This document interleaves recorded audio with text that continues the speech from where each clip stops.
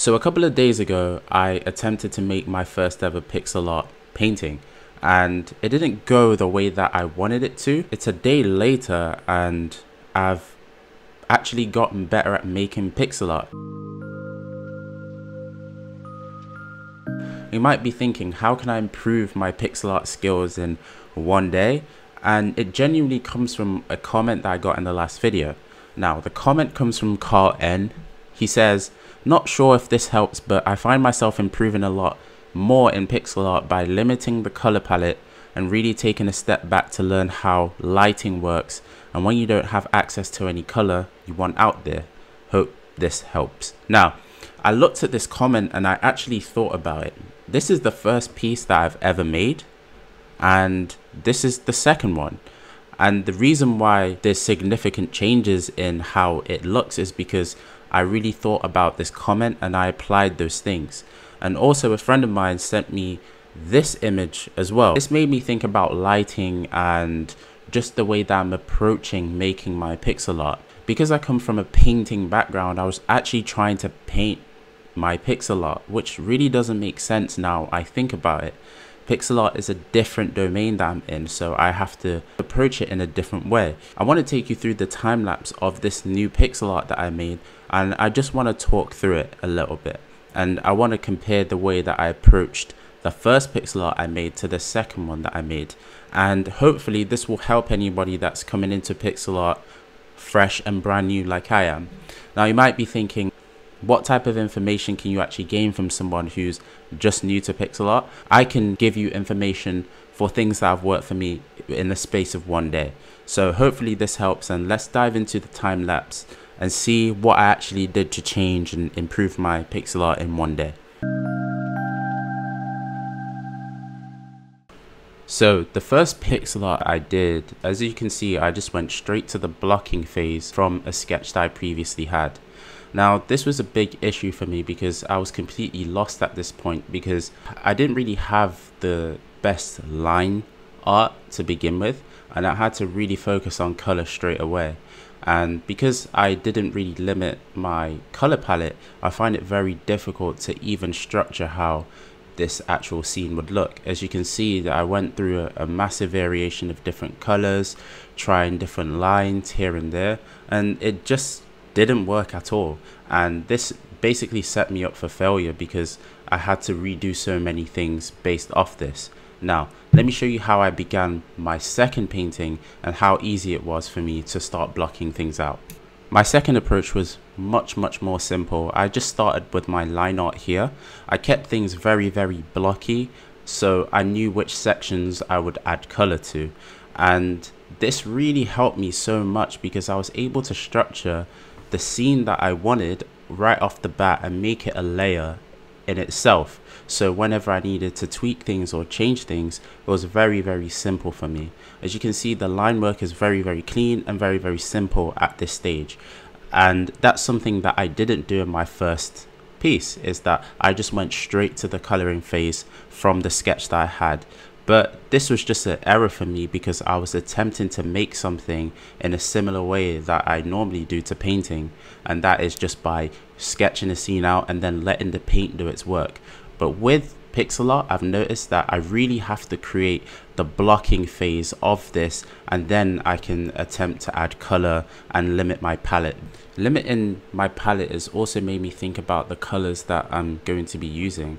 When I don't have a wide variety of colors to use, I have to be very careful and think about where I'm placing these colors. And this has definitely helped so much after the line drawing phase. This might sound a little bit obvious, but it's not something that I usually do in a regular painting. But in pixel art, I found that actually having layers that make sense works a lot. In painting, you can have lots and lots of layers, and you blend those layers, you merge those layers. But with pixel art, I found that separating my layers actually gives me a nice structure to go with this whole scene. Because once I have a certain layer called window light, for example, or my plant or my lamp, I'm able to move those layers around, and it makes managing the scene very easy. So coming from a painting background, I would have so many layers. Even in the first pixel art I made, I had up to like 20 layers, But in this one I didn't have that much. I think at the end I had around 10 or 12, which is significantly less. Before I run this time lapse, I wanted to talk a little bit about references. Now in the last video I did gather references from Pinterest. I created a mood board, but the difference between those and this pixel art that I made was the references that I gathered were super relevant to what I was trying to make. Now that seems super obvious, but to me at the time I just wanted to see how pixel art looked in general, but I wasn't really catering it to what I was trying to make. Now if you look at this, for example, I've taken inspiration from the rain, from the cityscape in the background, adding lights to the cityscape, and just the small details that if you zoomed in you'll be able to see. But having references that are relevant to what you're trying to make also helps, and seeing another artist who's already good at this stuff, it also adds as an inspiration, so the little details you might miss, you can see it in their work and add it to your own. So I definitely recommend getting more relevant references for the thing that you're trying to make. Now before I get to the end, I want to show you the rest of the time lapse.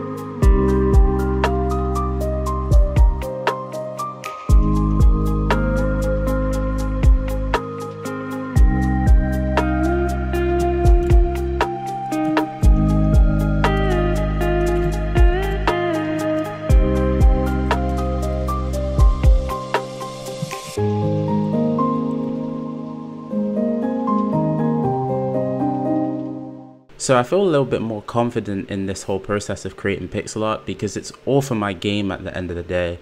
And I know that the more I make pixel art, the better I'm going to get. The next steps for me personally is just to watch video tutorials, or maybe even take a course on creating pixel art, and then I'll learn more and understand more about the whole process.